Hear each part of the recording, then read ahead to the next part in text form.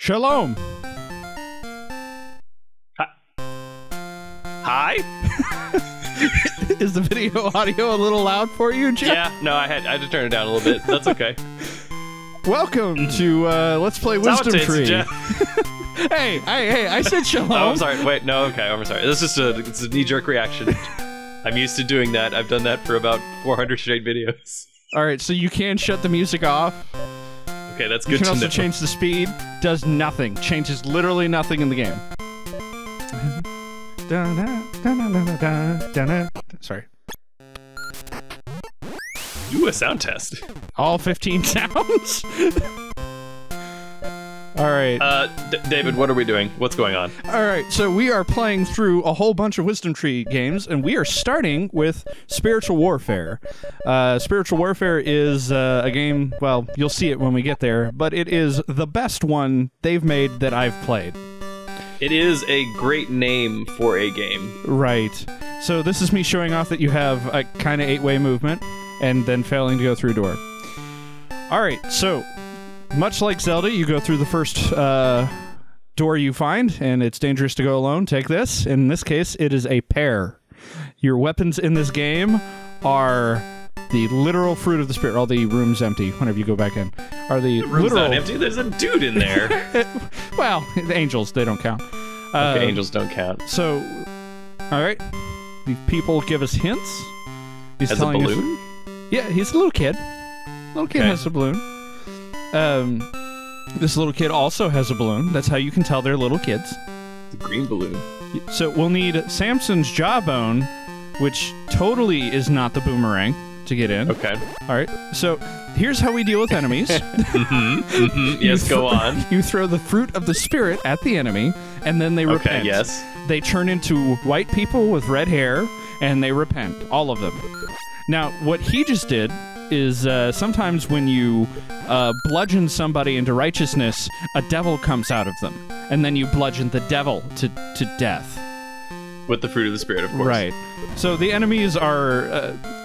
I actually really like a lot of the enemies in this game, even though they're all variations on a very simple theme. It's just like, what does Color Dream / Wisdom Tree think we think sinners are? Also, there's a heart container on the left right there that we can't get yet. Sinners are just people. Right. In this case, it's just random dudes walking around with knives. And not certain kinds of people.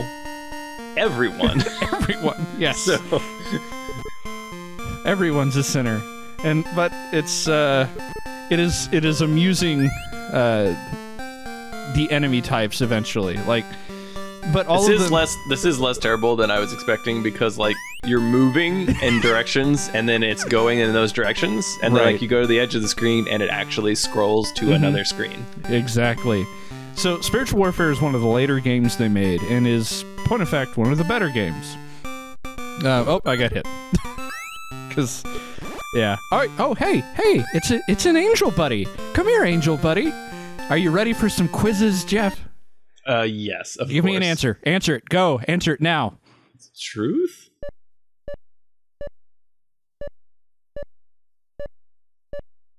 So that guy's Congratulations. Yay. The guy Alright. has a sweet bow tie. He does. Yes, I'll set you free. Your I feel ans- like these are kind of low balls. You know, Yeah. Kind of, yeah. Not low balls. What's the other one? Basically very easy. Right. Who said it? Who said it? I feel like this... I'm not even going to answer that one. Who in the Bible claimed to be the one answer to everything? The way, the truth, the light. The very emanation of God. I think it was Paul. I don't remember. Yeah, okay, may have been Paul. Yeah. Now, the thing with this, with these quizzes is it's always 5 questions, and if you get all 5 right, you get 2 hearts refilled, and you get 10 dubs. Now, those aren't actual dubs. There's just representation. Those are your... That bow tie is spinning. Yep. Also, it kind of looks like he swallowed like a slime from Dragon Quest and is little peeking bit. through. A little bit. But those are just his buck teeth. Okay, just buck teeth. So, the if you'll look in our top right, we have the jars, which are bombs. You just get bombs. There's no special pickup for that.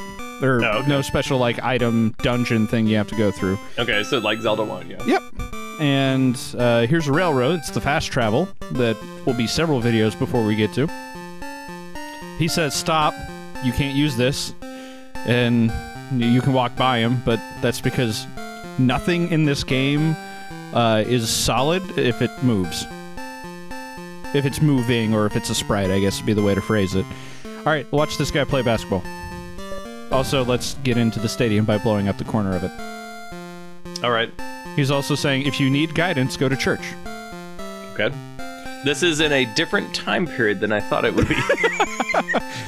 Hey, he took a shot. Oh, missed it. He did. Sad. That's actually the fastest he's ever taken a shot anytime I've ever played this game. Normally I have to idle for about a minute to get it to happen. I just thought that was really just absolutely unnecessary for them. He could have just dribbled forever, but like, no, he has to shoot, and sometimes he can make it, and sometimes he can miss. If I could briefly read an excerpt from Ephesians 6. Okay. This is Ephesians 6:10 through 18. This is the New International Version. Okay. Finally, be strong in the Lord and in his mighty power. Put on the full armor of God, so you can take your stand against the devil's schemes. For our struggle is not against flesh and blood, but against the rulers, against the authorities, against the powers of this dark world, and against the spiritual forces of evil in the heavenly realms. This is where spiritual warfare comes from. Therefore, put on the full armor of God, so that when the day of evil comes, you may be able to stand your ground and after you have done everything to stand firm then with the buckled around your waist, the in place, and with your feet fitted with the readiness that comes from the gospel of peace. In addition to this, take up with which you can extinguish all the flaming arrows of the evil one. Take the and the sword of which is the word of God. So Now, you I'm trying to say is that they could have just gone with the sword from Zelda. So here's the deal. You have just spoiled every major item we're going to get in the game. Here's the deal. If that were not true, I would be so disappointed, like you wouldn't even believe. Like, it covers like that little section from Ephesians is basically a game design. It is. Yes. It's like here's a fat equipment list. Yeah. So the little kid was telling we need the belt of truth to get past here. Something you missed while you were quoting the design doc for this game slightly. Yeah. They also decided, fruit of the spirit. Let's have that because you can't just have one weapon in these games. They spent a lot of money Or like developing an the intelligent shooting design pa- dog. Oh, Okay. that's good. Regardless, we missed Yes. some fun enemies to talk about. Okay. They're the guys who have what I assume is either a can of spray paint that they've been sniffing or alcohol. I don't know which. And then bicyclists. Because screw bicyclists. Yeah, you're right. Is there anything worse than bicyclists? Dogs, as it turns out. So, Aw, like dogs. Zelda, there are 2D sections. Okay. And when you go up and down ladders, your arms get crazy long. Also, if you hit 2 directions at once, your animation speed doubles. Whee! I see. Whee! Most of the time I hit 2 directions at once just because it's amusing to watch Bob, as I've named him. Whee! Yep, he is super stoked.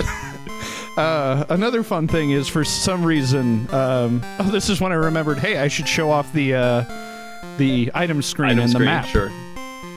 So the hands we're going to actually see at some point. I'll explain it when we get there. But all the fruit of the spirit I see. represents These are something. the fruits of the spirit. Okay. Yep. Grapes represent joy. Bananas represent faith. Even though the doves represent faith. Whatever. You'll also notice a key counter in the top. But watch the font change color.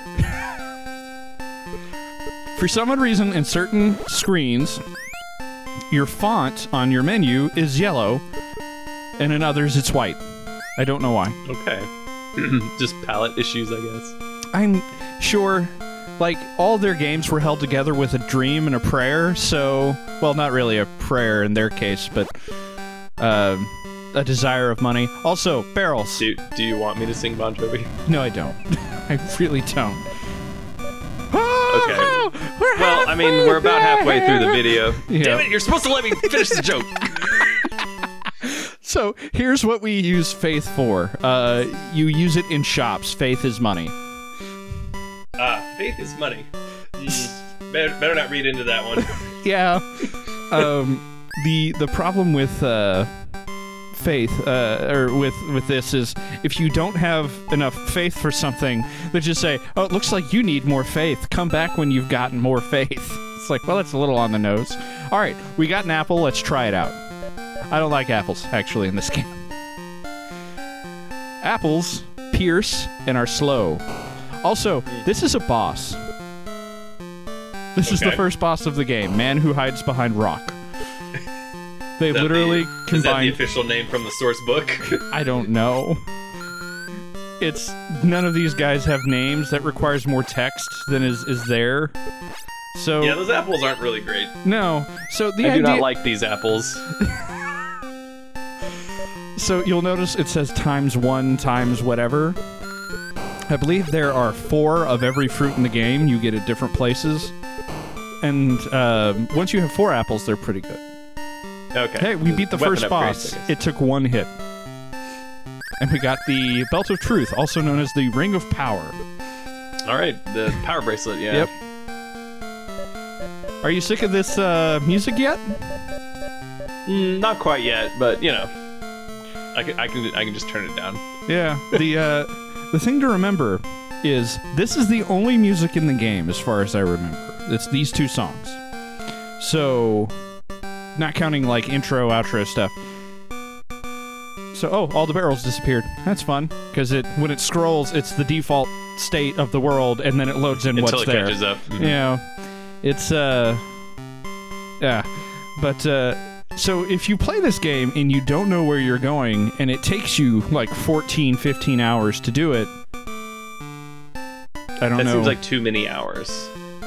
What am I doing? What are you doing? Where am I going? Oh, I meant to... Well, whatever. Editing, I forgot to do. It's fine. So that little kid's still there. The thing with the little kids is they disappear after what they've said is no longer relevant. I guess that's convenient in a way. It's better than, I guess, them not saying... It's like, well, they just don't say anything now. It's... Well, they're gone. I mean, why would they just do regular NPC stuff, which is repeat the same thing over and over again until the end of time? I don't know. Also, this was also... Whatever. I was showing off that the enemies do respawn after some arbitrary number of screens, but I don't remember what they are. Since we got the belt, though, we can move these trash cans. Okay. Not just the trash cans. We can move anything that's pushable. So any rocks, any squares... but unlike Link, who can only push a lot of things once and then never again, we can push everything in this game until we run up against a solid obstacle. That's what we call innovation. Yes. That's what you call not setting a limit on an ability, because that's way harder. Are you ready for more quizzes, more questions? Sure, let's do it. This is such a loaded question. Every creature. This is not even true.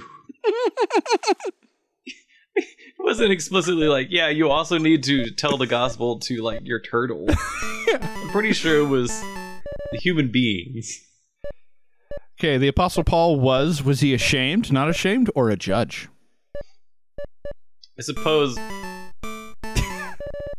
Now I'm gonna say technically, the Apostle Paul, yes. But the person who was Paul was at one point a judge of it. Yeah. All right. Evil men went to the churches in Galatia to pervert the gospel. True or false? True or false? True or false? I guess it was true. It was true. I feel like there was some sort of letter that was written about this very issue. Maybe. They probably should have put it in the Bible, but I guess there wasn't enough space. Yeah, they probably they ran up against the character limit. So, this little kid said we needed the belt. We have the belt, and now we can leave. The Council of Nicaea has similar restrictions as Twitter. Exactly.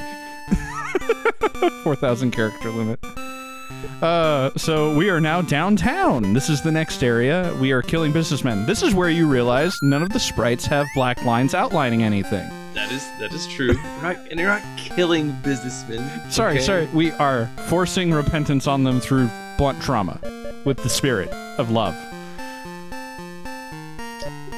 This is also problematic in a way. So this game does not have saves. This game has this.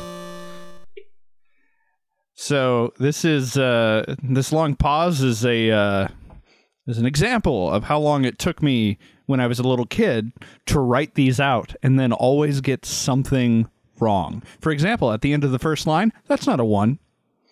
It's an L? That's a lowercase L. I see.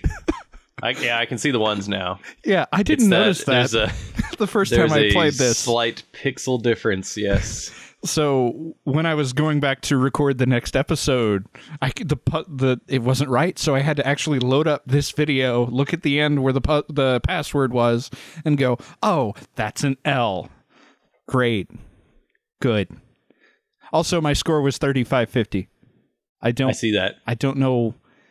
I just don't know. Also, no sound for this, none whatsoever. Maybe I should have put something in, but That's fine. You fix it in post. Yeah. There we go. Post. Oh, that thing used to... Wow, I left it on this screen forever. Yeah, there's like another 40 seconds of this. Well, no. It's not just the screen and then the end. Right. I mean, we can look at the arrow on continue. It's okay, it is flashing between a few colors. I left it on this for like a minute straight. Good. This is the pure spiritual warfare experience. Yeah, exactly. At least in the memory, I guess. Yeah, pretty much. We just left it on the screen for a while and wrote everything down. Oh, there we go. And then it just kicks you right back to here with the flaming sword. Version 6.1. Do you want me to go back and censor out all of the different parts of the armor of God from Ephesians? Because it's spoilers. Yes, actually. Yes, I do. This is not the first time that we've used a passage from the New Testament to spoil the end of a game. It's all full circle. Yep. So next time, feel free to join us on our first look at another Wisdom Tree game, which is still not Baby Moses bad. Okay. It's still not Bible Adventures. I still found it amusing. And you'll see what that is whenever I record it and upload it and we talk about it. So yes, that will be the next part of the series as a whole rather than just going through a game. One game at a time. We're going to hit the 4 games in the intro. Things. Yeah, well, how about that? That's weird. There was some planning. There was some planning. Granted, if you're watching this and you have not watched the episode 0 where I go over what this is, go back and watch that. It makes all this make way more sense. But yeah, if you like this, feel free to give to our Patreon, and it might be called. You might even call it tithing. No, no, it is not that. It's not that. Not that at all. Please don't call it tithing. That's more than a little bit. More than a little bit heretical. Yes, heretical, blasphemous. These guys. Yeah. We are not a church entity. And even though I work for a church, that doesn't mean that we don't have that status thrust upon us either by a government in a tax sense, nor by God. Accurate. We talk about video games, and that's although technically speaking, we are the church. Right. Yeah, the actual organization. Anyways, this is a technicality on theology there. The church is the people of God. Following Christ's teaching. I have it's not massive the buildings book. of God. Well, hold on.